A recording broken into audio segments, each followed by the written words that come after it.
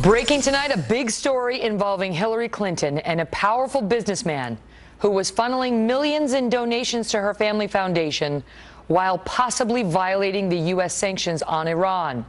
Sanctions Mrs. Clinton was supposed to enforce.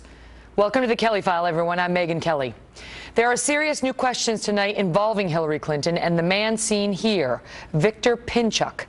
Mr. Pinchuk is the fourth richest man in Ukraine, the owner of a massive pipeline company, and reportedly the man who gave more to the Clintons' family foundation than any other individual. A report now released by Newsweek magazine alleges that Mr. Pinchuk's company may have violated U.S. sanctions on Iran, done business with Iran in 2012 and possibly beyond that year, by delivering nearly $2 million worth of steel pipes to Iran for pipelines. That's a no-no. Hillary Clinton was Secretary of State at that time and happened to be the person charged with holding foreign entities responsible for violating U.S. sanctions on Iran. During that same time, between 2009 and 2013, the Clinton Foundation received at least $8.6 million from the Victor Pinchuk Foundation, and Pinchuk has pledged more than $20 million more and hasn't been charged with violating U.S. sanctions on Iran. We have a big lineup tonight on this. Howie Kurtz is here on the media's handling of this story. It's been ignored entirely. Chris Direwalt on the possible political fallout from Mrs. Clinton. And the Wall Street Journal's Brett Stevens is here. But we begin with Trace Gallagher, who has more on Mr. Pinchuk and the story. Trace? And Megyn, make no mistake, the Interpipe Group is a major global player when it comes to manufacturing steel pipes, including those used in gas and oil distribution. The company, as you said, owned by 54-year-old Victor Pinchuk, the fourth richest man in Ukraine, the largest individual donor to the Clinton Foundation. Pinchuk has known the Clintons for 9 years and has reportedly become very close friends with Bill Clinton. Victor Pinchuk is also the son-in-law of a former Ukrainian president who the New York Times says was accused of corruption, nepotism, and murdering journalists. The former president also sold a state-owned steel company to his son-in-law for what critics say was pennies on the dollar. Now, back in November, former Congressman Republican Steve Stockman raised a red flag with the U.S. Treasury Department over Interpipe's dealings with Iran. Stockman was concerned that Interpipe was circumventing U.S. sanctions that prohibit any single invoice of more than $1 million to Iran's oil and gas industry. Newsweek now claims it has documentation that confirms a series of shipments from Interpipe to Iran in 2011 and 2012 with invoices totaling millions of dollars. Now, some argue that U.S. sanction laws are not well defined and that Interpipe may not be in violation, but Interpipe also has a subsidiary right here in the U.S., and that alone might qualify the company for crippling penalties like denying it access to both the U.S. market and U.S. banks. Back in 2012, a Chinese oil company with no U.S. base of operations was penalized for ignoring U.S. foreign policy. Of course, the State Department is in charge of policing the list of foreign companies, and at the time, the head of the State Department was, of course, Secretary of State Hillary Clinton.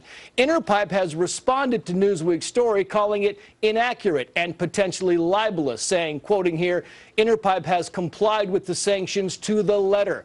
Any allegation to the contrary is completely wrong. The alleged evidence of alleged violations is either falsified or the authors have been misled in the interpretation. Experts say, violation or not, this is why even some Clinton supporters believe taking donations from foreign companies is a bad idea. Megyn. Trace, thank you. Joining us now with more, Brett Stevens, a columnist for the Wall Street Journal and author of America in Retreat, The New Isolationism and the Coming Global Disorder. Brett, good to see you. So this is a significant story that right now is on Newsweek. They posted it on Saturday.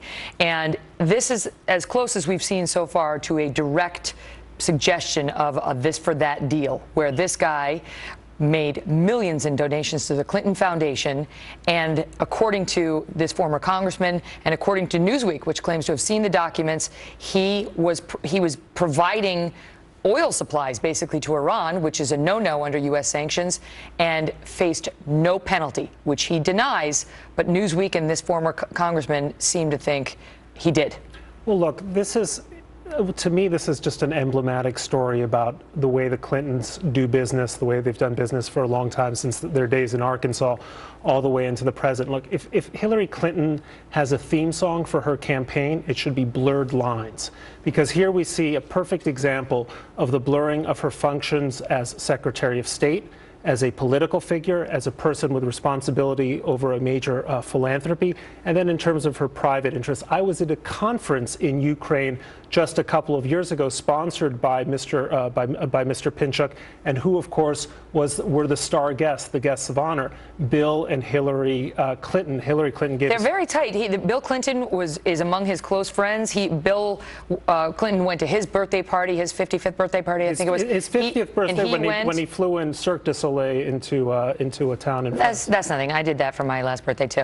But and then he went to Bill Clinton's 65th birthday party. I mean, they're tight, and this guy's given so much money, millions of dollars, and I think 65% of the millions that he's given was given to the Clinton Foundation during the years that Hillary was Secretary of State, which raises. It just underscores the problems that she is going to face if we have a diligent press corps in taking a hard look at what she did or didn't do for those companies while she was secretary. Right, and I think that it's going to be very difficult to prove anything one way or the other. It is true that sanctions laws can often be very imprecisely drawn. It's not clear precisely what's under sanction.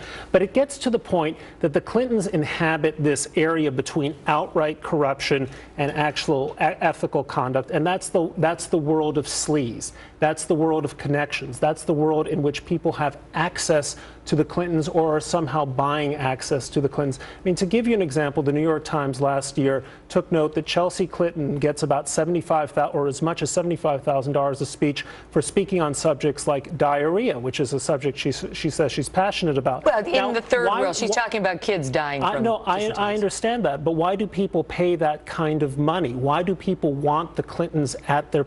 It's not just to meet Chelsea Clinton? I suspect it's not to learn more about diarrhea as a scourge in the third world.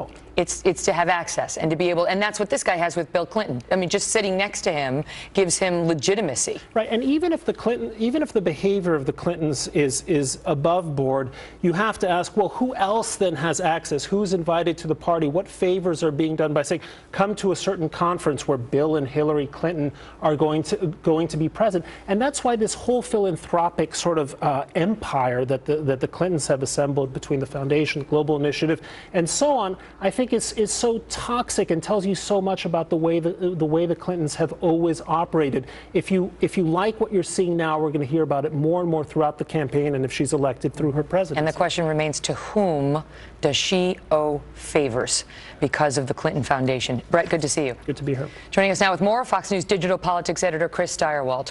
So, how bad, if at all, is this?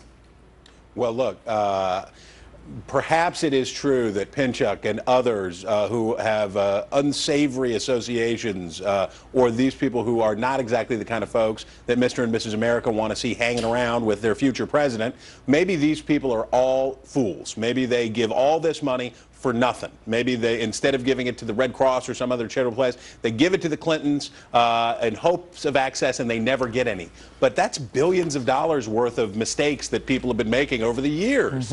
And for Hillary Clinton, here's the deal. You remember Mark Rich? Remember what he was in trouble for? He got a pardon from Bill Clinton in the flurry of activity at the closing days of the Clinton presidency. He got a pardon because he was on the lam in Europe for violating rules for trading with Iran. It was so serious that he was trafficking in oil with them, that it was so serious he was facing enormous penalties, big enough that he fled to Europe and stayed there, and then somehow, magically, at the end of the Clinton presidency, got a very nice pardon deal. A deal pushed by Eric Holder. Well, yes, a deal ratified. Eric Holder checked off on it at the end, which I'm sure he has regretted to this day. The deal for the Clintons politically on this is, as Brett said, as you point out, the baggage builds up over time, and people just get to the point where you throw up your hands and you say, can we please stop with the one after the next after the other and the long list of association? It accretes to them, and people become fatigued by thinking about, as you say, is this really what you want to live through for the next 8 years. Well, what about the fact that, if this in fact happened, I mean, right, if Newsweek is right, and this former Congressman Stockman is right, that the Clinton Foundation took the money and did not enforce the sanctions law against the guy who donated the money, because, I mean, the guy who was, giving money to Iran also gave money to, or, selling to Iran, also gave money to the Clintons. And if they're right that Mrs. Clinton looked the other way because he was making the donations to her foundation, the Democrats are not going to be happy. I mean, aside from the ethical issues, that's a direct undermining of President Obama's policies, the sanctions he put in place, helped put in place. And that's the key. This is not a story about Republicans don't like Hillary Clinton and here they go again. This is Hillary Clinton undermining what is the cornerstone foreign policy initiative of President Obama. That's the allegation against her. That's the claim in this Newsweek article, is that Hillary Clinton was either by inference or action, if you want to take the claim to the next level, inference or action, undermining the president's policy on Iran and making the situation weaker. This does not sound like a good time to throw into question how well the sanctions were enforced, just as the president's trying to get them lifted, saying that they've been effective and they worked. Chris, it's good to see you. I want to underscore to the viewers again, as Trace reported, that this company, Interpipe, Pinchuk's company, again comes out and says this Newsweek report is inaccurate. They say it's potentially libelous, although Newsweek reported that when they reached out to Interpipe for comment, they did not respond to requests for comment on it. Now, after the fact, after it comes out, they come out and say, we haven't violated the sanctions, and this is a potentially libelous piece. We'll continue to follow up on this. We ourselves are searching for the underlying documentation and hope to have a follow-up report for you on this tomorrow night. Well, Newsweek first reported this story 4 days ago. So why are we just seeing the details on this now? Do you think if this kind of report hit in a publication like Newsweek about a Republican, it would have been totally ignored for 4 days? Howie Kurtz is next on how the media is handling this one and why. Plus, big news tonight.